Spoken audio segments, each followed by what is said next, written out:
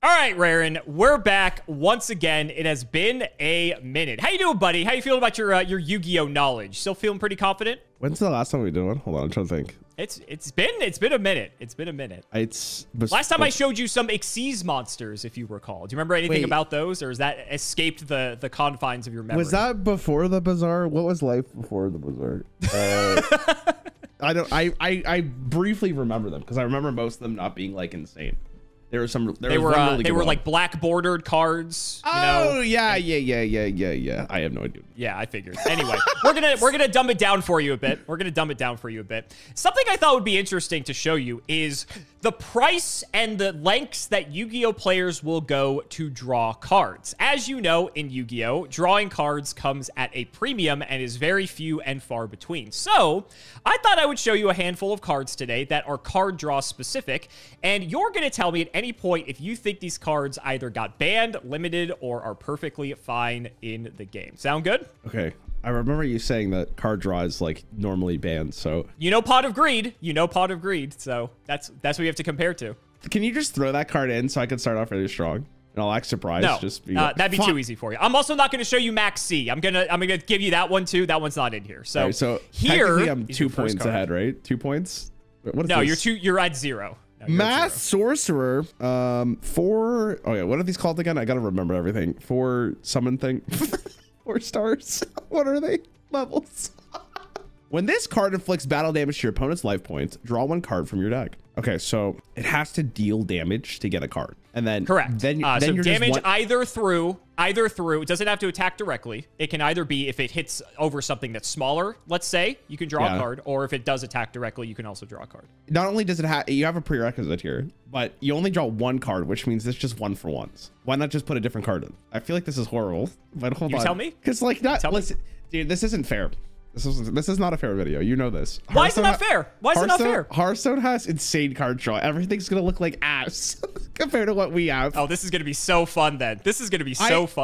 In Hearthstone, there were cards, especially in the early days, that were like 1 mana. Put this on like a minion, and then when it attacks, get a card. That card wasn't playable, and all it had to do was attack. Well, I mean, it kind of was, but it had to attack. Like, it didn't even have to deal damage to the opponent. Like, it just had to attack. You're telling me in Yu-Gi-Oh, you guys are going through this length? This is an old ass card, I'm imagining, right? I will let you know most of the cards I'm showing you today are fairly old. Pre or post banned Pot of Greed. This is post. Pot of Greed is. I will let you know when Pot of Greed is legal at this time. This is unplayable. There's no way. But Pot of Greed is limited to 1 copy. Unplayable. I'm not playing this card. Show me something else. There's no way. Dude, there's no way I'm playing a card that has this prerequisite that may not even give me a card draw. There has to be, unless there is another card that says attack your opponent's life directly. Like, and that is it. But then I'm wasting 2 cards to draw 1 card. That sounds miserable. Anyway I put this sounds bad. Final answer? Final answer. All right, let's talk about Masked Sorcerer. So Masked Sorcerer was actually part of some of the early Exodia builds, as a matter of fact, because you had to play card draw if you were trying to see your all 5 pieces of Exodia and win the game, right? Okay. But yeah, this card's terrible. Okay. Started off strong. This card is just basic. You were just never going to waste a card on this. I will say in very, very, very old Yu-Gi-Oh, there may have been some people who did play this card. If you can get in with it and draw an extra card, like, cool. But for the most part, you'd rather just have a much higher value card. But at the end of the day, it does draw you a card. And it's one of the very few first cards that did let you draw cards that was, like, literally not Pot of Greed. So people, like, would have considered it. How good would this card be if it drew you 2 cards if you got the effect? Oh, if it drew you 2, I think it actually would have seen a lot of play, 100%. Because a lot of early Yu-Gi-Oh! 2... A lot of early Yu-Gi-Oh! Had, like, a lot of good removal, too. So, like, the fact that it would plus you... well, technically, it already pluses you if you do just get in now. But if you drew 2 cards off of this, oh, every deck would have played 3 of this, 100%. Okay, 100%. Interesting. It would have been masked... It would have been Greed Sorcerer instead of Masked Sorcerer. They would have just put his face on the, on the guy here. Okay, no, I was just curious because, like, the fact that you have that prerequisite just to draw a card, like, drawing 1's not worth it. So it's drawing 2 like that good that you would actually put this in your deck and hope that you would draw the 2. But I guess if you hit it, it would be that strong. I think so. I 100% think so. I think I showed you a card. I don't know if you remember Air Knight Parshath. What does it do? So it was a tribute monster that when it dealt battle damage, you drew a card, but it also had piercing. So it could hit through like your opponent's defenses, and it had a higher attack stat too. That card did see play, and it only drew you one card. There is like a world where you could cheat out like Mask Sorcerer or Air Knight Parshath, right? It's in the graveyard. You get to special summon it with like a monster reboard or something. And then it's like your big guy hits over their big thing, and then Mask Sorcerer gets you a draw. But Parshath was just by far and away a better card. So that's why that saw play. So yes, like Mask Sorcerer didn't see play, but Parshath also just drew you one card, and that card saw a ton of play. All right, next one. Let's even keep the streak going. I remember this card. Card Destruction. Do you? I mean, when I say I remember this card, I remember the art. I don't remember what it does. This card was in the first starter decks, so it's very. Again, when I say I remember this card, I don't remember the fucking does. I just remember the art. Card Destruction. Both players discard as many cards as possible from their hands. Then each player draws the same number of cards they discarded. So I don't know about you. If you were talking about like being iconic art, I love when art has like cards in the art. Like you can see there's like Yu-Gi-Oh cards in the artwork. I don't know why. I've just always loved when there's cards in the artwork of like from the game that you're playing. It's just like, it's very like, you know, like fourth wall, right? I get you. I get you. I don't know. Hearthstone has like maybe, I think there's one card. They actually made a card called CCG. That's what it's called. Battlecry, Death Rattle, Outcast for Demon Hunter. Get a first edition Demon Hunter card. And because a lot of those cards were nerfed, funny. It's like the pre-nerf version. It's actually like a really well-designed card. It's not playable. That's a neat design. That's cool. It's cool that it's called CCG. Like it's literally like this is a collectible card game. Anyways, let me think about this in Hearthstone terms. If both players discard their hand and you draw equal to the number of cards, that means you're -1 card, but you do get the cycle and so does your opponent. Your opponent has no cards in your hand. You need to have at least 2 for this to be worth it. This card doesn't draw you a card if this is the only card in your hand, right? Like it wouldn't, there's no cards in your hand left, so obviously no. Correct. I actually, a mechanics thing, someone can correct me if I'm wrong on this because I forget, but I'm pretty sure you need to have, each player needs minimum 1 card in hand to even activate this card. I think if this is the only card in your hand, I don't even think you're allowed to activate it because I think you technically have to discard and draw. But if I'm wrong, it's been a while, someone can correct me. But I'm pretty sure that's how this card works. See, in Hearthstone, it's really interesting. Hearthstone had a card called Plot Twist that was a one-sided effect of this. And it only do it on your side.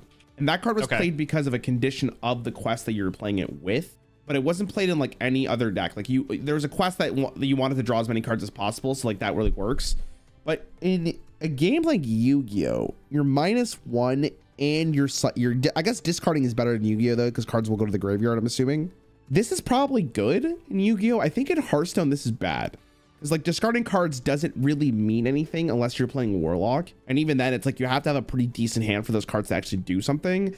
But for Yu-Gi-Oh, because you actually get to use your graveyard, this actually might be very good. Is it worth running a card like this if it benefits your opponent as well? Depending on what their hand is, of course. But I would imagine that most of the time this also benefits your opponent. I'm assuming yes, because you'd play this card and then you get to use your cards first. So like maybe that's the difference of you winning or losing the game. Okay, I think I talked myself into it. I think it was playable. I don't know if it was banned, but it was playable. What about limited? Limited's interesting, I guess. So like because there's no mana cost, you would draw Card Destruction, you would cycle your hand. I'm using cycle, but like we all know based on what this card means. Yeah. Sure. But then you're -1, so would you play another one? Because then like maybe if you're really looking for another like a card in your deck, you would play it again. You're -1 another card, and it's like, God, that sounds so awful because it doesn't seem like you have a huge hand in Yu-Gi-Oh all the time, which I'm not. I guess maybe you would limit it, but I don't think you would. I think it's good enough to get played for 1 already. I don't know if you want more than 1. But I also could be completely delusional here because maybe this is like the best case scenario for drawing cards. Also, actually, maybe I'm undervaluing how good it is to just put cards in your graveyard like this. I don't think it was banned. I don't know about limited, but I'll say it wasn't banned for sure. It's tough for me to say this was limited because my thought process is you would only want to play 1. But how good was it? So Card Destruction is fucking crazy, actually. So let me give you some context here.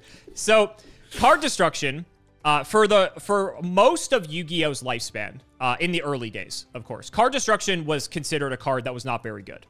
Okay. So much of Yu-Gi-Oh, the quality of individual cards was just so high that taking a minus and then, like you said, putting stuff into the graveyard. Remember, you're putting stuff in your opponent's graveyard as well. So you're basically having them set up for free, which is never good, right? So a lot of early Yu-Gi-Oh, Card Destruction was just never particularly strong. Maybe if you're playing like a mill deck exactly or something like that, sure. That's like a free, you know, potential few cards you can get off their deck. Why not? Okay. Then what happened was, as Yu-Gi-Oh became more and more grave-centric, and as archetypes started to get produced that had so much value out of the graveyard, like the monsters could just special summon themselves out of the graveyard for some cost or different things like that. There's actually a whole series of monsters, an archetype known as Dark World. Dark World is an archetype that all the cards say, if this card is discarded to the graveyard, do X. So it's very like Warlock-like from Hearthstone, from my understanding. These archetypes, I'm also referring to Dragon Rulers for anyone who might be familiar. These archetypes started coming into the forefront of Yu-Gi-Oh! And they had to do something about card destruction, because activating card destruction when Dark World and Dragon Rulers and all these other archetypes were legal was just way too fucking good, because you would basically go like, you would -1 on the card destruction, but you might come out +5 ahead on how much value you get out of those cards going to the graveyard. Right? So card destruction got banned, actually. It was banned for like 6 years, as a matter of fact. Yeah, and if you can believe this, it is still limited to 1 to this very day, and actually still sees play to this very day. Incredibly well-aged card.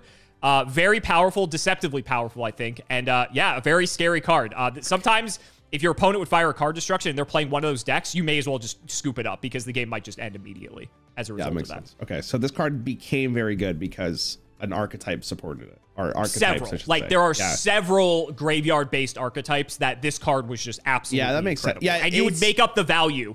You would make up the value for it. Yeah, that makes sense, because like I said, like in Hearthstone, I don't even think there would be any discard cards that would really want this. Maybe I'm wrong, but like I don't know. I feel like it's not that great in Hearthstone. But yeah, because you got the graveyard, it's so much better. All right, interesting. Yeah, and that's a big difference between our games. That's a big difference. So okay. Yeah, I remember the art of this card too. This looks familiar. Morphing Jar. Flip. Both players discard all cards in their hand. Then both players draw 5. Now, mechanically, do you need to have any cards in your hand for this effect to proc? No. Okay, this card's insane. Like, I don't think there's a discussion. Like, the thing is if you're putting this on the field, like, you're probably using every card in your hand, and it's like drawing 5. I would imagine that's how it's gonna like interact majority of the time. Now, if your opponent like can stop the flip, like, yeah, you're probably pissed. But majority of the time, especially in early Yu-Gi-Oh, this is probably good enough that you would probably play it, just because drawing cards seems like you want it. Like, drawing cards isn't as good as it is in Hearthstone, so therefore this is just a very consistent effect. Okay, that's my verdict. It's very good. I think it is. Yeah, it's done. I think, right? Like you said, do I need to say anything else? Was it banned? Banned? Honestly, it probably was, to be honest. I could see it being banned. That's a very scary effect. That's a very scary effect. Like, if you're going first, especially if you're going first, like, you put this on board and then you're like, okay, good luck. Like, if I'm going to draw 5 cards now. And then, sure, but if you have a hand of Morphing Jar and several monsters, you can't play all those monsters immediately necessarily. I think you're willing to take that risk consistently, if that's the case. I think if you're like, my thought process would be, when you say something like that, is, let's say my hand is 4 Morphing Jars, because I think you could put 4 copies of this in your hand, right? 3. So you could put 3, right? 2 of those Morphing Jars are in your hand. You have all 3 and you play 1. You don't care about discarding the other ones because you're wanting to cycle anyways. So it's like you were going to play that card to cycle your hand regardless. So this is completely fine. So one of the biggest differences between Card Destruction and Morphing Jar is obviously the fact that Card Destruction is a spell and Morphing Jar is a monster. And so like Card Destruction, you can like, you're not waiting for your opponent to like attack into it, nor do you have to wait a full turn to Morphing Jar, right? Because the problem is with Morphing Jar is that you have to set it face down for a turn. And then your opponent's turn, they can do anything they want to interact with this Morphing Jar. And then if they attack into the jar, it's great. It goes off. Cool. But if they have removal, then like you just kind of wasted your turn doing nothing, setting up this Morphing Jar. Whereas like, again, Card Destruction is like a lot more proactive in that way. You're not buying it, are you? You're not buying it. No, I think you're baiting me. I think this card's very good. I am baiting you. Yeah, Morphing Jar's cracked. Morphing Jar's insane. It says draw 5. It says draw 5. So let's give you some context here. Morphing Jar was in fact banned. I think it's limited right now. I don't recall, actually. It might even be at 3, to be honest. Let me double check, because I'm actually kind of curious. Yeah, I was going to say, like, as Yu-Gi-Oh gets older, this probably isn't playable anymore, especially in a world where Max E exists. So it's funny it's at 1. It's at 1. It's actually funny you say that, because it actually got banned I think it got banned more recently than earlier on, as a matter of fact. So Morphing Jar was limited to 1 very quickly. One of the biggest reasons for that was because Morphing Jar was a card that helped enable mill strategies very effectively. The jars are all a series of cards that like do X, then draw 5 cards. And typically it's getting stuff out of the deck most of the time. So all these kind of combined made this really degenerate mill strategy that was like actually the best deck in Japan early on. And Morphing Jar was very quickly limited to 1 over here in the TCG. Now, Morphing Jar it's kind of like everything you said. The fact that it draws 5 is crazy. You don't care if you like pitch 2 cards if you're going to get +3 off of the Morphing Jar, right? It is a bit slow, and sometimes your opponent can like obviously tell you're setting a Morphing Jar. Like even by nowadays standards, if your opponent goes like set a monster, which this wouldn't happen, it'd be more in like a retro format. But in a retro format, if your opponent goes set a monster and set like 3 or 4 cards in the back row, it's kind of obviously a Morphing Jar because they're trying to just get the full value off the jar and draw 5. That's kind of like, it's very telegraphed a lot of the time if you're an older Yu-Gi-Oh player. The fact that you're just getting 5 cards over your opponent, even if your opponent gets a little bit of setup off of it and they get like maybe a card, you don't care if you draw 5. If Morphing Jar resolves and you go +4/+5, you probably win the game off of it. It's even better if your opponent doesn't attack it and you get to do it during your turn, because then you get first crack with all the 5 new cards that you have. Yep. So it could be a incredibly good card under a lot of circumstances. Wouldn't see play in every deck, surprisingly. It was something that people sometimes wouldn't want to give their opponent a bunch of new cards, because if you're really far ahead, Morphing Jar is a bad card, because now all of a sudden you're giving them away to get back into the game. So it's not like it doesn't have its downsides, but more often than not, it was sort of like a reset oh shit button, where if you're falling behind, you can set a Morphing Jar and give yourself a fresh new hand, and now all of a sudden you might be back into the game, where before you may have been out of it, right? So very, very fun card. Can be degenerate under the right circumstances, but still a card that people just love it. This little eyeball with teeth. He's very cute. I mean, it's pretty bad at Hearthstone standpoint or perspective, but I mean, I'm glad you guys like it. Graceful Charity, discard card broken. Draw 3, discard 2, insane. For Yu-Gi-Oh standards, insane. +1, guaranteed +1 card. Well, I guess you're playing this card. Well, so the Graceful Charity, yeah, it's a 3 for 3. It's a 3 for 3. No, it's insane. No, it's nuts. You would be like, discarding cards at Yu-Gi-Oh is like, we've talked about it too many times. You're too happy to discard cards that this is not a downside. It is like an upside majority of the time. So what I think this is better or Pot of Greed's better? Okay. I think Pot of Greed.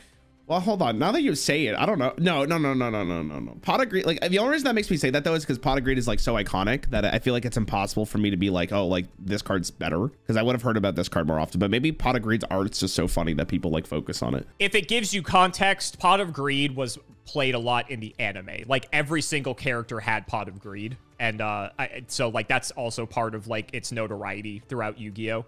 And it also came out first. Like it came out before Graceful Charity. Yeah, so like Hearthstone has a card that is 3 mana, draw 3 cards, discard 1, and that card was played again, but like our graveyard's not as good. This is the same thing, but arguably better for Yu-Gi-Oh like perspective, and that makes me believe this card is like insanely good. And I honestly, it's probably banned. Like it's just like, if I'm cycling and I get to put cards in my graveyard, like why am I not playing this? Like you look at, it's funny because you showed me Morphing Jar, and Morphing Jar I think is good, but then this one, like I didn't even have to read the full sentence to understand how good it is. I saw draw 3 and I was like, okay. I'm going in chronological order for this, but you're correct. It's banned. It's been banned for ages. I think it was banned in like 2006, 2007. So it's been banned for like, what, 17 years? Yeah, Graceful Charity's cracked. I think for the most part, people would agree that Pot of Greed is probably the better card, but I actually think over time, Graceful Charity might arguably be better with the way Yu-Gi-Oh has aged, only because graveyard setup and there's so much value to be gotten out of the graveyard that depending on like the deck you're playing, even though like it's a 3 for 3 versus a straight up +1 that Pot of Greed gets you, the grave setup and then getting the value out of the graveyard, then it's like you're drawing 3 deep into the deck instead of 2. So it basically is a Pot of Greed that goes a card deeper. But it really is dependent on the deck and things. But they're both just insanely broken cards. I was kind of surprised I hadn't shown you this yet, that this might shock you. Graceful Charity and Pot of Greed were both legal at the same time, if you can believe that. That's pretty sick. Here's a question for you. I've actually like thought about this, because I think in Hearthstone, they may be a different answer. If Pot of Greed and Graceful Charity were unbanned. Let's say that you're allowed 3 copies of it. Do you think the same decks that are currently the best decks in the format would still be the best decks? Probably, because they would just play 3 copies of this, and it would just be even more consistent. So yeah, probably. Okay. Some of the best decks in Yu-Gi-Oh now are like decks that play out of the graveyard. So yeah. So here's my counter argument to that. Do those decks need more consistency if they already have enough? Like, would this not alleviate some of the problems that other Yu-Gi-Oh decks would have? Because like I'm guessing you could argue that, yes, but I would say that for the most part, the decks, you're already making the decks that are doing the crazy unfair things more likely to do their crazy unfair thing, instead of bolstering a deck that is inherently less consistent to like make it be able to compete. Because it's not like you're raising the ceiling or the consistency of the bad decks, but then you're also raising the consistency of the good decks too. So it's like, yeah, I think it's just, it doesn't really do anything. At that point, it's like who can draw more Graceful Charities and Pot of Greeds and maybe like execute. Okay, so the overall experience would be worse. Yeah, okay, that makes sense. Okay, yeah, I think so. Now, to be fair, there are counters to these cards nowadays, where back in the day, like there weren't many. So especially on turn 0, like there are hand traps that can stop Graceful Charity and Pot of Greed from resolving.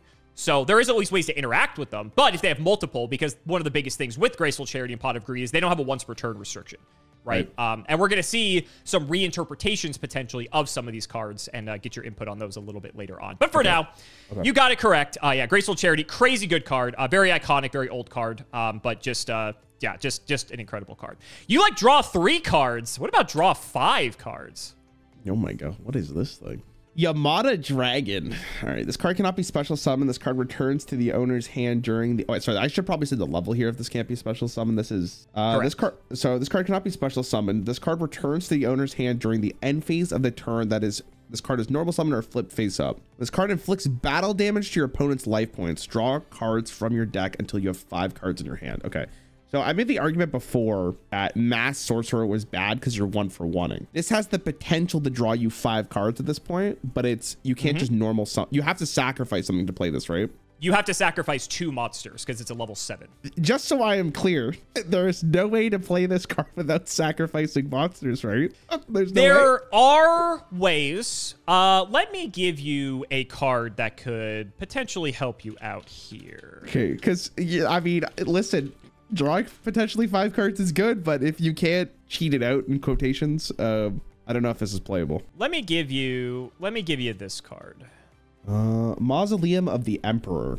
Both players can normal summon or set monsters without tributes by Sorry, I almost threw up reading this. You can play this card without sacrificing 2 monsters, which means in the same turn you can go Mausoleum into Yamada.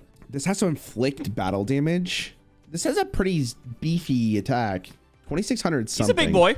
He's a big boy. I'm like, even if you put it... So maybe I'm wrong about this, but I feel like if you're putting it face down, it has to be in defense mode. If you were going to tribute or just tribute set it, yes, it would be face down defense. Yes. So with Mausoleum, you would like play this and then you would want to attack with it immediately. See, here's the thing, man. Like, that sounds really good. But then it's the same issue that the Mast had, but so the upside is better. You are playing 2 cards to play this, but if you're drawing 5 because you're minus 2 cards and you have an empty hand, it's better. The only contingent here is like, do you actually deal? And with 2600, depending on when you play this, it could be really, really good. But it also could just do nothing. The variance of this card is very high to very low. This is a very Hearthstone-y-esque card, I feel like. I mean, kind of.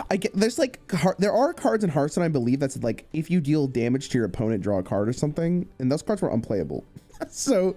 But what about 5 cards? Yeah, 5 cards is nuts. It's also like Hearthstone just has better draw on average. Like there's better stuff you can be doing. So I don't know how. God, if Mass Sorcerer saw somewhat play, surely this sees play. And you could run Mausoleum 3 copies of it. So you can run 3 copies of Mausoleum. One thing you may have missed, Mausoleum is also a field spell. There is a card in Yu-Gi-Oh called Terraforming. Terraforming is a spell that just says add a field spell card from your deck to your hand. So you could theoretically run 6 copies of Mausoleum. Yeah, because like I guess like 2,000 life or the chance to draw 5 is worth the payoff, right? So the problem with Mass Sorcerer is that you're only drawing 1, which means you have to attack. You have to draw 2 cards for it to be worth it. This card is like, you just have to be able to deal damage. And regardless of what your hand size is, it's just good for you. Obviously, you want your hand to be more empty. I mean, if you're defending this card so it can't attack, it's probably way better than Mass Sorcerer. If it helps you too, Yu-Gi-Oh's hand limit is 6. Oh, I didn't realize that.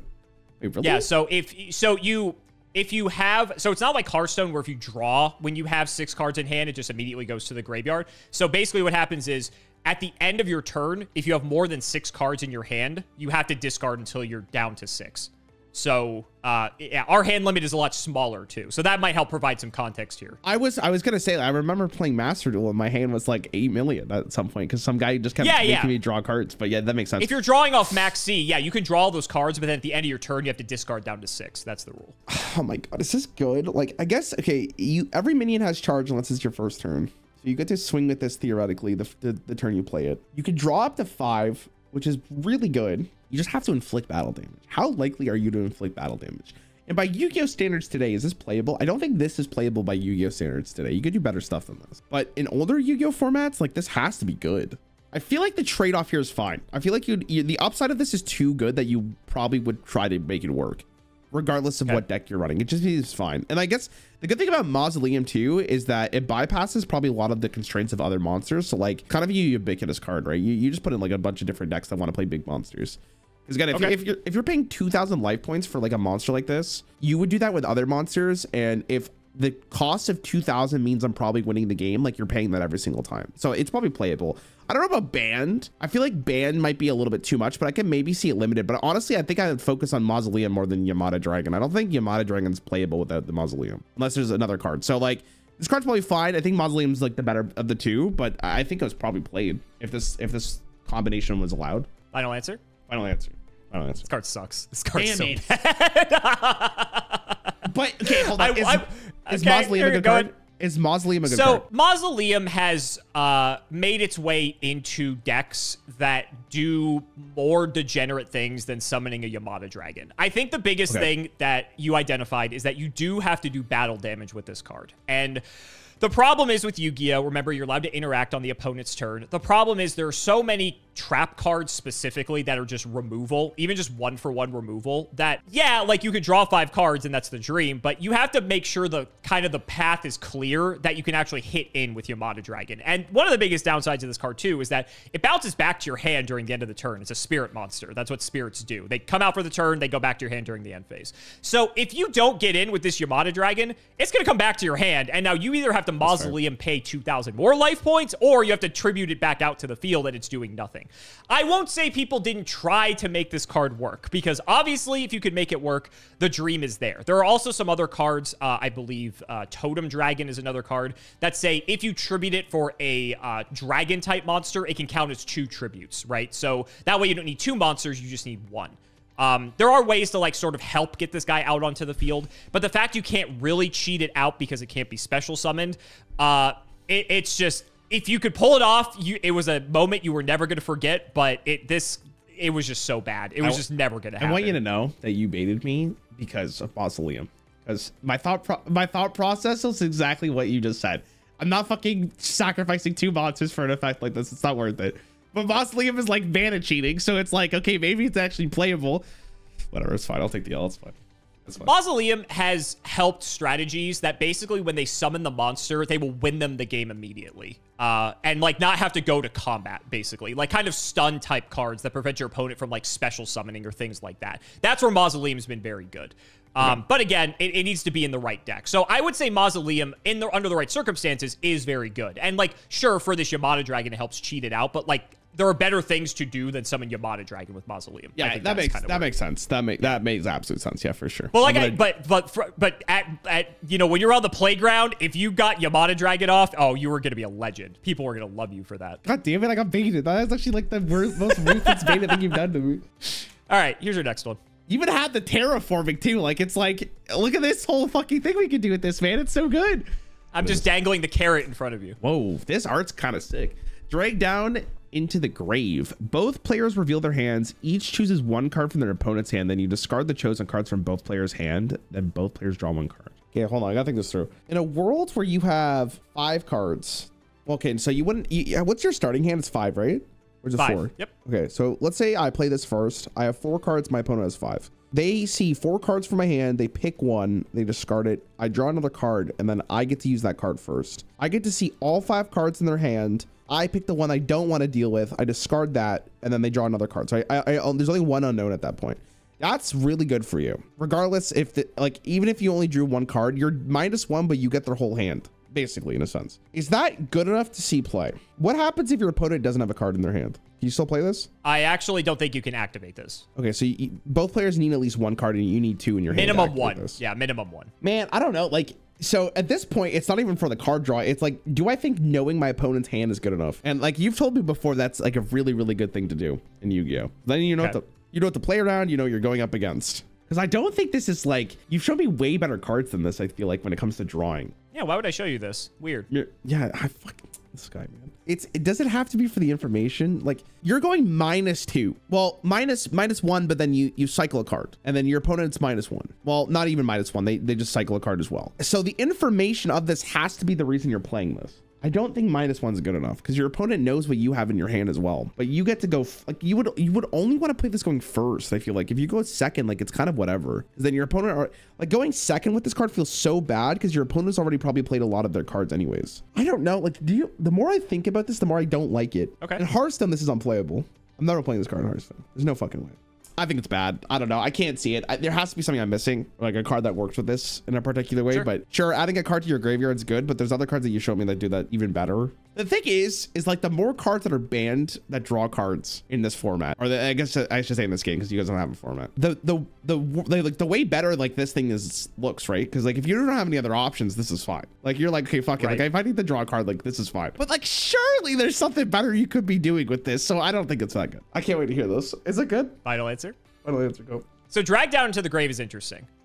So this card, one thing you may not have realized with it is that you can set all of your spells and traps in your own hand. So your opponent has less choices, or maybe they don't have any choice. Because if you activate this and have one card in hand, they have to discard the only card in your hand. So you can basically you can tailor pick what they discard under a lot of circumstances.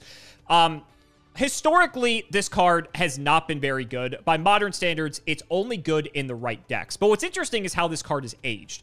So similar to what I was saying before about those other strategies like Dark World, for instance, that get benefits from cards being discarded to the graveyard. Dragdown's gotten interesting in the fact that now that we have a lot of hand traps and like turn 0 interaction, Dragdown's really neat because, yeah, you are taking a -1, but you actually get the information out of your opponent's hand. So now you can see, oh, they have this hand trap, they have this hand trap. The hand knowledge now allows you to play optimally into what they have to disrupt you. And now you can play around certain things so that you don't maybe automatically lose the game if you play into something that they might have to disrupt you during your turn. And that's where this card's gotten kind of cool. But for the most part, unless you're playing this in like very specific strategies, or you're using that in that very specific way to look at your opponent's hand, there are some cards that are kind of better doing this now. For the most part, this card is, I wouldn't say this card is bad. I would say it needs to be under the right circumstances that this card is actually pretty good. Pretty good. Okay. See, I feel like if you're not going first though, this card's awful. Like I feel like if you like, that's why I said that. Like, yeah, you could put your whole hand down, but if you're going second, this card feels miserable. Like going second, this card is definitely a lot worse. This card is definitely a lot worse. Okay. Tell us what you think about this one. What the fuck is this thing? Sorry. Dakoichi? Dakoichi, the battle enchanted locomotive. What is this thing? Is this a fucking train? It's a train. It's a train. Oh my god. Is it enchanted? Enchanted. Battle chanted. My bad. Oh my god, dude. The way that this card, like the way that it's just worded, just looks so fucking silly with the art. I don't know why. Like the combination doesn't make any sense, but whatever. Like fucking terrifying, not gonna lie. Have you ever seen a train with fangs before? My god. All right, what is this? 4 level, flip, draw 1 card. For each of this you control, draw an additional card. What? I mean, okay, so worst case it cycles if it flips. And we've already made the case that cycling's fine. Then it gets kind of sick. Well, it's not another copy of Dakoichi. I'll show you Bokoichi. Oh, sorry, my bad. Bokoichi. What the fuck is going on in this game? What is that? Is that the rear end of it? Oh my god, what is this? Okay. I mean, so the concept here is that you play, oh my god, there's more. Wait, is this the same card? So the concept would be you play Dakoichi first, and then on the next turn you would play Boikoichi, right? Sorry. And then you draw 2 cards, but then you're cycling 2 for 2 cards. And I guess you have the things on board, but how much does that matter? I guess if your opponent doesn't answer it, it could get really funny. What the fuck is going on here? Is there like a big payoff to having a bunch of these on the board and then drawing cards?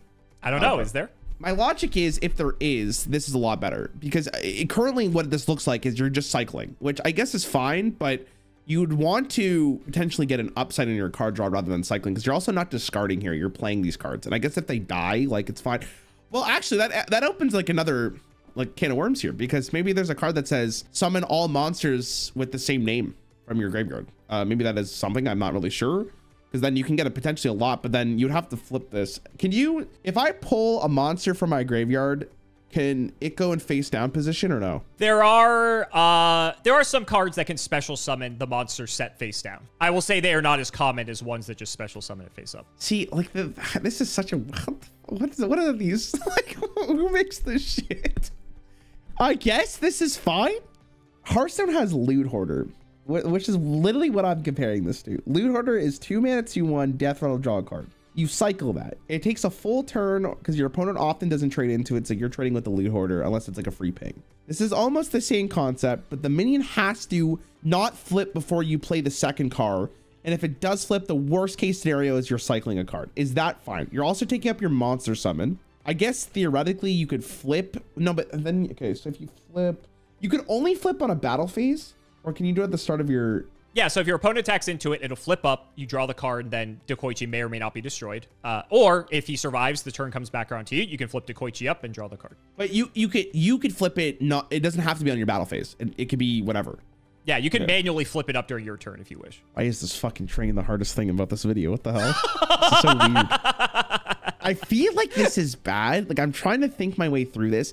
The only asterisk to this is, like, if there is a payoff, like if you get the whole train track, maybe, like then like this this could pop off. Like, I'm trying to think of what like the big monster would be, right? You know how you build towards like the 3-headed blue eyes? Like, what is the equivalent of that for the trains? And like, if there is something that's good, then you're only getting an upside here because you're also just cycling towards that win condition. But if these are like independent of anything else and they're just cycling, I feel like it's not worth putting these cards in your deck. What if I show you this card? Okay, get ready for this pronunciation. Do you pronounce the T here? Tsukuyomi? Hey, it's pretty good. Not bad. Nice. Okay. Can't be special summoned. If this is normal summoned or flipped face up, target one face up monster in the field, change that target to face down defense position once per turn during the end phase. This card was normal summoned or flipped face up. This turn return to your hand. So the concept is you flip your train, and then at the end of turn, it like unflips or it just reflips, whatever, and then you do it again at the start of your turn, or your opponent has to do it again. But then again, like you're just cycling. Like, is cycling good enough? Come on. You tell us. No, oh my god. But like the more trains you have, or the more Bokoichis you have, the more you draw.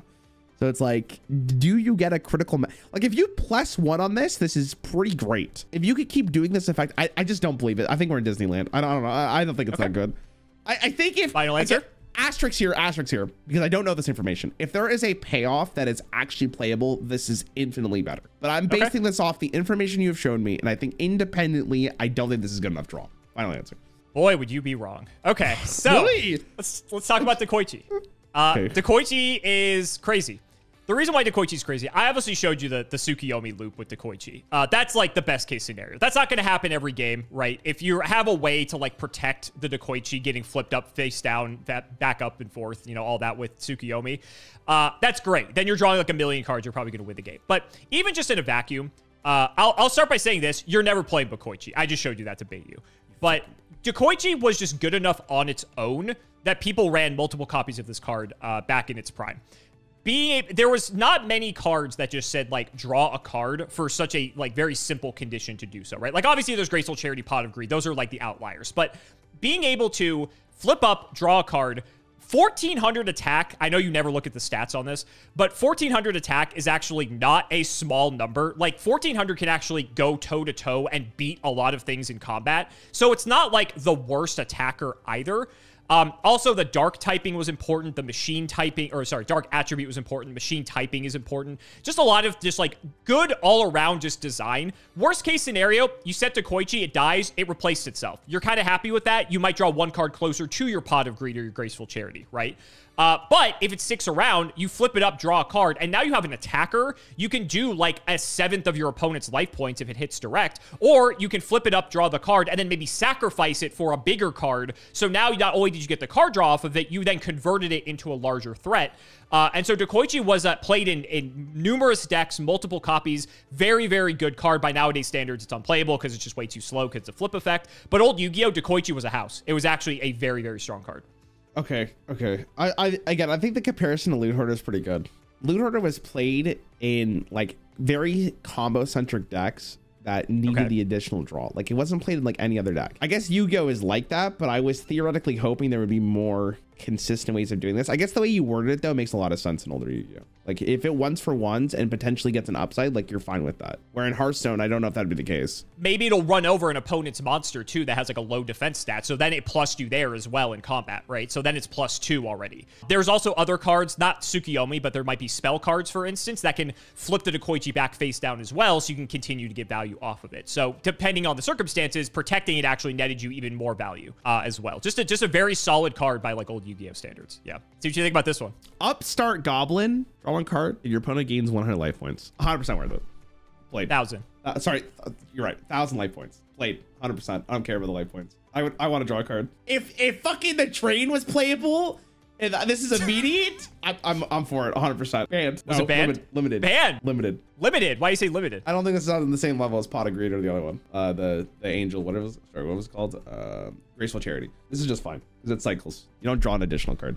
So I would say limited, but good. Like you don't care about the life points if you're drawing towards your win condition. I think. Final answer? Final answer. You're correct. I don't have to say anything else. You said it exactly, nail on the head. It's interesting. Upstart Goblin's kind of been all over the ban list. It was never banned. It's been limited. I think it's actually limited now, as a matter of fact. But there have been so many decks. It's like you said, it took a while for people to realize Upstart Goblin was good. There were older decks, like if you're playing a combo deck like Exodia and such, you would play Upstart Goblin. That's a given. But eventually, it took a lot of people, the better pro players, to really figure out that you could just play Upstart Goblin in any deck, and it's just good. It makes your deck 37 cards instead of 40 if you're playing the minimum count.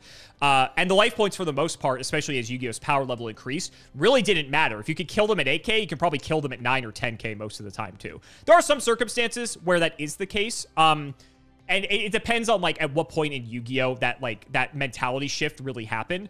But for the most part, yeah, like if this card was still at 3 copies, people would play it at 3. It does depend on the deck sometimes too, but there have been decks that like value spell cards being in the graveyard, and then Upstart Goblin was just like insane because it's like, oh good, I just get 3 free spells in the graveyard and I get to draw more cards. Fantastic. But yeah, Upstart Goblin, it went from like limited to semi to, it's been all over the place, but it's just a solid card. I feel like I've gotten a lot better as I've played a lot of card games, understanding that like you're fine trading life for getting closer to whatever your win condition is. Like in any card game, I feel like it's always just good. So like, yeah, that seems fine. All together. All right, that was an easy one. Just think about this guy. Card Trooper. Okay, so 3 level. Once per turn, you could choose a number from 1 to 3, then send that many cards from the top of your deck to the graveyard. This card gains 500 attack for each card sent to the graveyard this way until the end of this turn. If this card you control is destroyed, this card you control is destroyed and sent to the graveyard, draw 1 card. If this card you control is destroyed, is that talking about itself? Yes, you have to be in possession of it. So, for instance, if you were to steal it and I destroy it on your field, it doesn't get the effect. I understand what you okay, I get what you mean. If you choose a number between 1 and 3, then send that many cards from the top of your deck to the graveyard. This card gains 500 attack for each card sent this way. Okay, so regardless of the last sentence there, isn't this just good? Like, I don't know. You tell us. Wouldn't you be okay to just always pick 3 and then you drew 3 cards and just put them immediately to your graveyard? I don't care about the additional attack. Maybe that's relevant, but like, I don't care. I'm sending 3 cards to the graveyard. I'm happy with that. If it's my card and they kill it, I also draw a card. Isn't this nuts? I think it's very good. I don't know. Okay. I think it's, I can't, like, you don't have to special summon it. Like, yeah, it's kind of for, like, here's the, like, I'll break this down. If the train was played because you drew 1 card, you are drawing a card regardless, as long as this card is destroyed. On top of that, you also just send cards directly from your deck to the graveyard, which in Yu-Gi-Oh! Is very good. So this is a good card. Final answer? Final answer. Is it banned? Honestly, I can see it being banned. That's a pretty good card. That seems very good. Okay. What about limited? Definitely limited. I don't know about banned. Okay. But like, I mean, like, okay, please tell me I'm right. Like, my intuition here is like immediate. Like, I'd have to talk myself out of this for an hour to think this card's bad. You were right on the head. It's not banned. It was limited to 1 because it was so good. There's a reason specifically it was limited to 1. Let me actually show you the reason now that I think about it. This is when it got really out of hand, and Wait, that is why... I'm shocked this card's like in the game though. Like, was this printed before or at the same time of Pot of Greed? Like, I feel like they would have to. So at this point, Pot of Greed is banned. At this point, Pot of Greed is banned. What? Are they delusional? Like, why is this in the game? Here you go. Here's why Card Trooper got limited. Give this card a read. Machine duplication. Select 1 machine type monster with 500 less attack on the side of the field. You could special summon up to 2 cards with the same name from your deck. That's obviously really great because it cycles insanely well. But on top of that, the once per turn effect, is it unique per Card Trooper? Like, can I do that? Oh, okay, so that's, yeah, that's fucking both. That's so busted. So this was known as Troop Dupe Scoop format. So if you summon a Card Trooper, activate a machine duplication, you get 2 more Card Troopers, you mill 9, and the game is basically over at this point because there's no way your opponent's coming back. And they all die, you're drawing 3 cards. This was just insane. So Card Trooper, I don't really have to say much else because you're basically right. This card is incredibly good. It was limited to 1 very quickly. Now it's at 3 because it's slow. But by older Yu-Gi-Oh standards, very high value card. It sets up your graveyard. The 1900 attack it gets to when you milled 3 is actually relevant because it goes toe to toe, if not beats most normal summons in the game at that attack stat. So even though it'll go back to 400 during your opponent's turn, you don't care because you already got the value off of it. If Card Trooper sticks around, that's just like a nightmare because then they get to mill 3 more. Card Trooper is just a phenomenal card, and people love it. It's just a cute little guy, and he's very good. He's very good. Yeah, that makes sense. That's fucking crazy, all right, man. Speaking of Pot of Greed, let's show you his brother. Oh my god, this is the same. This isn't the same family. What is that? What's that weird? I don't think I've ever seen this. Pod of Avarice. Target 5 monsters in your graveyard, shuffle all 5 into the deck, then draw 2 cards. First and foremost, what is up with this dude? My god.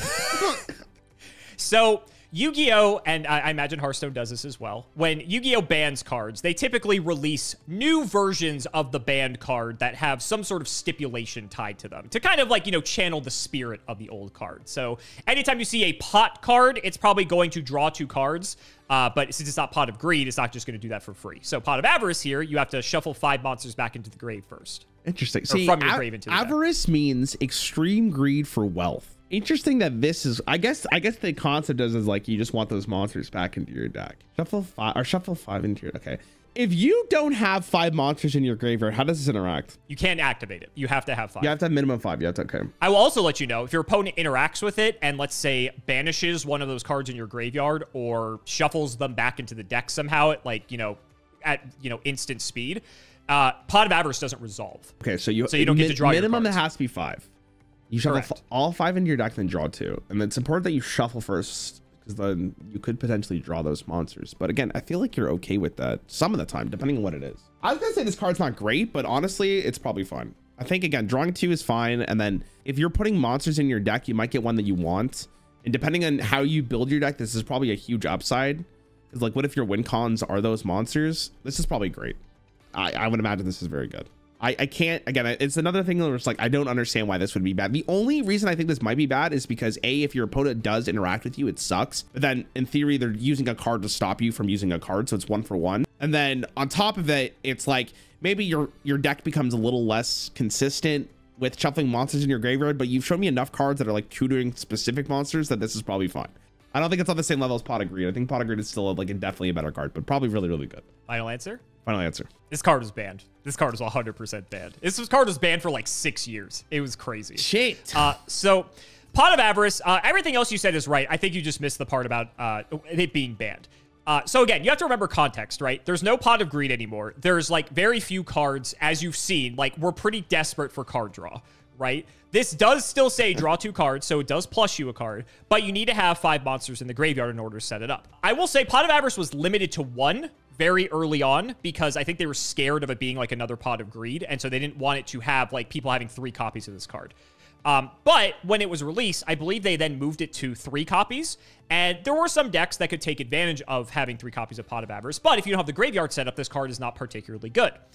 What happened is that later on in Yu-Gi-Oh's history, as we started getting these summoning mechanics, synchro summoning, Xyz summoning, etc., it was a lot easier to put 5 or more monsters in your graveyard on the very first turn. So now Pot of Avarice all of a sudden basically becomes Pot of Greed, because that slow accumulation of monsters in the graveyard, like early Yu-Gi-Oh had, was no longer at play. Pot of Avarice would definitely be more of like a mid-game / late game, let's get me back into the game type of card. And it was good. As the summoning mechanics came out, it was really easy just to be like, oh, I'm just gonna, if Pot of Avarice is at multiple copies, it's not hard to resolve multiple copies at once. So it was banned for a very, very long time. And now it's back because I think it's just too slow. And yeah, that's just the legacy of Pot of Avarice. People were very excited when this card got announced because everyone just wanted to draw 2 cards again, right? And it was like an auto-include 1-up just in every deck, just because it's like, okay, yeah, if it gets like a mid-game, I'll just get 2 cards, and it's great. It's cool. And you can shuffle back some of your best monsters into the deck to reuse. That's nice. Yeah. I was gonna say in Hearthstone, I don't know how good this would be, but I'd be curious if you asked CGB how good this would be in Magic. Because in Hearthstone, I don't think I care for the most part. Like, it may be in like very fatigue heavy matchups, this might be very good. All right, a few left. I haven't shown you a trap card this whole time, so here you go. Okay. Again, I'm sorry for the pronunciation here. Legacy of Yata-Garasu. Garasu. Oh, close. Garasu, okay. Close. Activate one of these effects. Draw 1 card. Activate only if your opponent controls a face-up spirit monster. Draw 2 cards. So again, cycling is 1 for 1, but you can only activate it on your opponent's turn. You can activate during your turn, but you have to set it face down for a turn first before you're able to fire this. Okay, and then activate only if your opponent controls. So worst case scenario, it's cycling. Best case scenario, you're +1ing, and depending on the format, you can make a judgment call if you want to actually wait to draw 2 cards, but I mean, you've already shown me cards that cycle, so like this is probably playable. I guess the stipulation here is like you have to wait until your opponent, at least your opponent's turn, right? Correct. You don't get to fire it immediately. So it is a slower form of card draw, but if you're going first and you play this, you're probably okay with it. Going second, it sucks a little bit more, obviously, but going first, I mean, if you're consistency, it's probably fine. I think this is good. This is probably playable. Again, like you're telling me that drawing 2 cards gets people excited, and we saw the train, which cycles. This is probably fine, even if it's delayed. I think it's good. I don't think it's banned. There's no way this is banned, but limited. Final answer? Final answer? Yeah. Legacy has had a very weird course throughout Yu-Gi-Oh's history. I don't want to say Legacy specifically, but it'll make sense when I give you the context here. So Legacy, there's another card that's just called Jar of Greed instead of Pot of Greed. Instead of drawing you 2 cards, it draws you 1 card. And that's literally all it says. It just says draw 1 card. It's a trap card like this. And Legacy of Yada is basically the same card, except it has that other part with the spirit monster. That'll rarely ever come up. If it does, cool. But you're mainly just using this as a way to cycle, right? So typically these draw cards are used in either like combo decks, like Exodia, for instance. Sometimes like specific burn strategies. There are reasons that you want specifically trap draw power, even though they are just cycling. That's like what these cards are typically used for. So normal decks would never play these cards just because they were just too slow by Yu-Gi-Oh standards. You'd rather have like hard removal, or you'd rather have just better cards that are just then. Because you've already seen, there's Pot of Greed, there's Graceful Charity, there's, there's Upstart Goblin. Spell draw is definitely way more high value than trap draw, let's say. Okay. Now, where this gets interesting from like a card economy perspective, and this is something that's happened more recently in the retro format scene, is the value of these draw traps, not necessarily getting you a +1 like Pot of Greed, but making your opponent -1 in terms of card economy. So let me explain a bit. If you were to go turn 1, set Legacy of Yata-Garasu face down, pass the turn. Let's say your opponent has a card that can destroy a spell or trap on the field. They activate that card. You chain Legacy of Yata-Garasu to that. So you are now up a card because they wasted a card to destroy your card. And they wasted that card that's going to destroy a spell or trap. So now if you set another trap card, you might feel safe that that trap card's not going to get destroyed by that card that they used to destroy it, right? So it's sort of like reverse card economy, where instead of you gaining the plus, you're minusing your opponent because you're using this to bait them into thinking you have a good card. But then it's like, haha, I get to now draw a card and you wasted that card. And it's a huge swing in tempo in these older formats where having just like a +1 up on your opponent is huge. And so a lot of these older formats, GOAT format, Edison format specifically, have seen a huge rise in these draw traps to bait the opponent into using their spell and trap removal into thinking they're getting something good. And then they get gotcha'd because they get either Jar of Greed or Legacy of Yata-Garasu get flipped. So from like a like card theory, like gameplay perspective, these cards have become very high value in like very old Yu-Gi-Oh. It's been very fascinating to see this play out. Okay. No, that makes sense. It's kind of cool the way you described it. It's like the mind game of like. There's a lot of mind games with these cards. But so this card was it? I don't know if you actually said it. So this card was played. So historically it was played in very specific decks, but in like older retro, the formats now that people have revisited, like playing these older formats again, these cards may not have been played historically. They're now seeing tons of play as a result of that. Like now with all the knowledge that people have, like this card is considered good. Correct. Okay. Yes. Okay. I wouldn't say it was bad before. It's just only certain decks would play it before, if that makes sense. Yeah. I get what you're saying. Yeah. It's like tunnel vision on like combo. That's interesting. Okay. Precisely. Okay. Yeah. And it's just the way the formats have developed as well. All right. Two left. Interesting. Okay. It's funny talking about this with like little, I mean, I don't know if I have little Yu-Gi-Oh knowledge now considering how much I've seen, but like I would have thought this card was playable just because the train was playable. And it's like almost the same concept, right? Because you're delaying the flip. Like you have to delay the flip, right? Like over a turn. Yeah, but having it on a body is a much different story. That's because fair. The body is like pressure. All right, I got what you mean. Okay, Destiny Hero Disc Commander. 300. I'm gonna start reading the attacks because now you're making it seem like it's very relevant. 300. Okay, when this card is special summoned for the graveyard, draw to fucking insane. What? Disgusting. Like there's so many cards that interact with this band. Final answer. Don't lie to me. What if I told you this card is legal right now? Yep. What about before? The before times? It did get banned before. Okay. You are correct. There we go. It's legal now because they errated it. So it is he's a shell of his former self, unfortunately. Let me find you the errata here really quick. That is so funny. Okay. It's depressing. Yeah. Like, so this like card, like it's not banned right now. Okay, relax. It's not. Here's the errata. Give the errata a read. See how they murdered our boy. Ew, why is it like they just changed the color palette? It's the same art. Destiny Hero. Okay, I'm not gonna read the name. Cannot be special summoned from the graveyard the turn this card was sent to the graveyard. Oh, this card was special summoned to the graveyard. You can draw 2 cards. Yeah, that makes once per duel. Holy fuck. I was waiting for you to get to that part. The first line's already brutal because like you probably cycle this multiple times in a single turn. Like once per duel. So for context, Destiny Hero Disc Commander, interestingly enough, this card, so Yu-Gi-Oh does this thing when they release video games, they actually have promo cards that are in the video games. And this was one of those. So this card actually was quite a lot of money just because it was hard to get, because if you didn't buy the video game, it was kind of gated behind a $30 item because it was like one of the Game Boy games, right? So initially it was kind of hard to get as a result of that. But during this time, there were multiple ways to special summon monsters from the graveyard. Even in the Destiny Hero archetype, there was specific cards that could like resurrect this guy. So there was even more than the traditional generic cards that you were already playing. I'm talking about Destiny Hero Fearmonger for anyone who's wondering specifically. And so on top of that, it just has so much going for it. It's a dark, which is like the best type, or excuse me, best attribute in the game. Warrior, which is arguably one of the best types in the game, which made it searchable. So it's not like there was like multiple ways to get to this guy.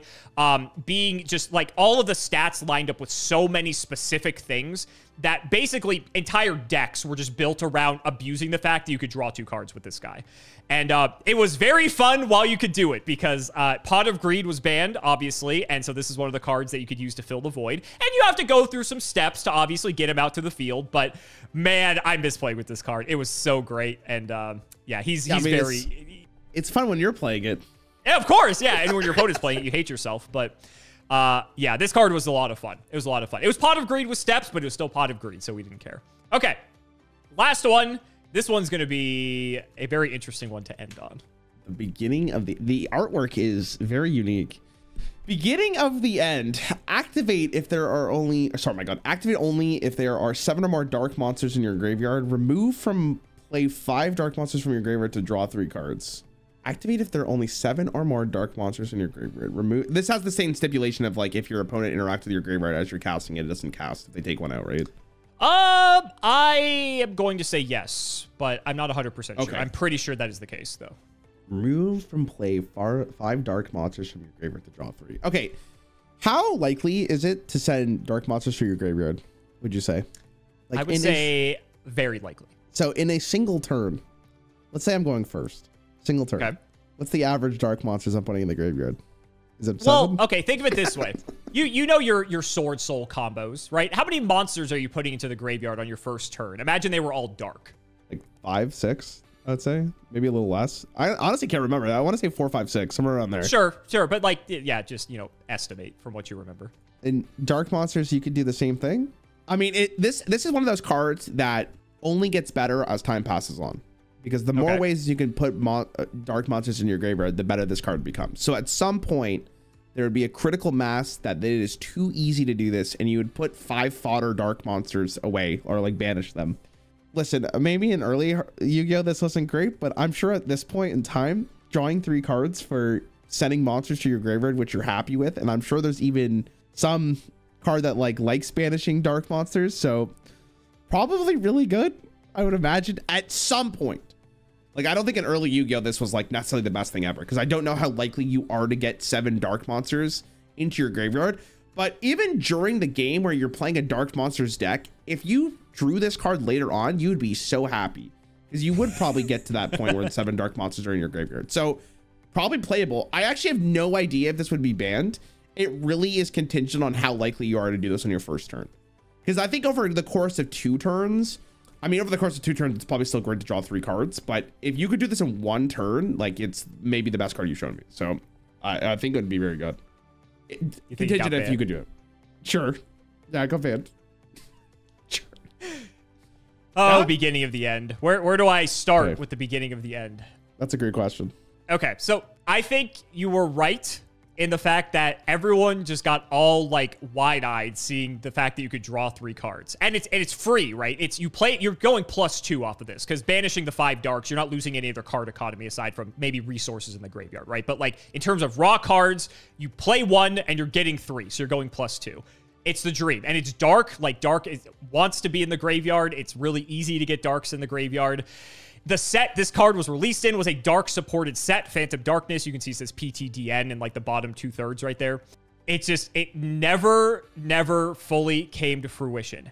There have been, as you said, as Yu-Gi-Oh! Aged, and as we got more summoning mechanics and it was easier to dump monsters in the graveyard, there were some decks that were degenerate, like FTK style of decks that were like almost exclusively all dark monsters. And beginning of the end doesn't have a once per turn restriction anywhere on it. So hypothetically, you could load your grave with like 12, 15, 20 dark monsters on the first turn. You could banish 10 of them with multiple copies at the beginning of the end, because the rest of what your deck's doing is drawing you cards already. And then you beginning of the end and draw 3. But it's just like, it was never like a card that, aside from like that one particular deck, that really ever got to see like its full potential, unfortunately. Never made its way anywhere on the ban list, which is kind of crazy to think that it's like a draw 3 cards that seems so easy to do on paper. It's just too slow. It is just too slow that I don't want to say it never saw play. In older Yu-Gi-Oh, some dark decks may have played like a singular copy of this, kind of maybe in place of a Pot of Avarice, let's say, because you get to draw 3 instead of draw 2. But you might even play both, to be honest, depending on the circumstances. But aside from those like newer, like modern decks that could just dump their whole deck into the graveyard and just draw a million cards, that was kind of it. That was like, it's crazy to think a card this powerful just didn't really see like more play than it did. So I was hoping to kind of get you here at the end. Wait, so it's not banned, is what you're saying? So it's not. It wasn't banned. It wasn't limited. It's been at 3 copies. Just give it 10 years. Just give it 10 years. Just give it 10 years. Like, I'm sure in 10 years this card will be playable, right? Like, basically what would happen is anytime a degenerate strategy came up that played this card, this wasn't like the problem, right? It was like they banned the cards that were the more degenerate aspects of those decks. Yes. And so then when that deck got banned, there was no reason to play this card anymore. But this is a very like old, pretty card that people just want to play because it says draw 3 cards. And it's just not there.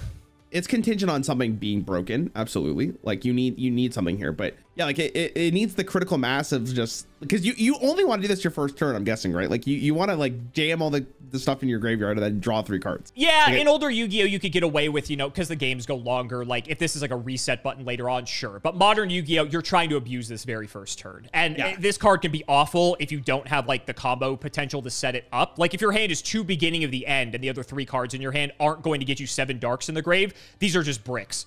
right? So it's interesting how well the card is designed, actually. Also, banishing darks from your graveyard can be a detriment because you want them in the graveyard for some reason or another. So it's very contextual, but it's crazy this card has not seen more play than it has, to be honest. I mean, yeah, give it 10 years. We'll come back and we'll see. Yeah, we'll see. We'll see. Here's an idea for you, because you didn't show me any card that's like this. I'm curious to see if this would get played. Call it like Pot of Banish or something. I don't know. Draw 3 cards. The 3rd card you draw is banished. Interesting. Maybe we'll have to do a part 2 of this if people liked seeing the draw cards, because we only got to like the first half of Yu-Gi-Oh! Is that actually a card of the game? Maybe we'll save that for next time. Wait, did I was like thinking to myself, like, you showed me a lot of like discarding, but I wonder if they've actually, they've probably, there's enough design in the game where it's like you would take the risk of maybe banishing a card. Next time, Raren. Next time. So, guys, that's going to wrap it up for another video. I really hope you all enjoyed. Let's go ahead and shout the patrons for all of their continued support. So, shoutouts to Shadow1317, Tim00x3, MBT Play Madolce, Moto, Cameron L. Smith, The Synchro Guy, Pony Stark, Dan the Man Hoban, Little Fade Leaf, Draconic, Dylan Rare Hunter, JW11860, Brian Dancer of Class 7, Flannel Daddy, Twinkle Muncher, literally all of the guinea pigs, Cheeks McLapperty, Stolfin Amethyst, MBT Cancel Bio Community soon, Cancel Bio Committee soon, Cancel Bio Player soon, Wonder Waffle, Main Phase Tua, Synchro on that thing, Daniel Howell, Life Keeps Using Solemn Judgment on My Hopes and Dreams, and Naveed Mandavi. Thank you so much again for watching, and we will see you next time.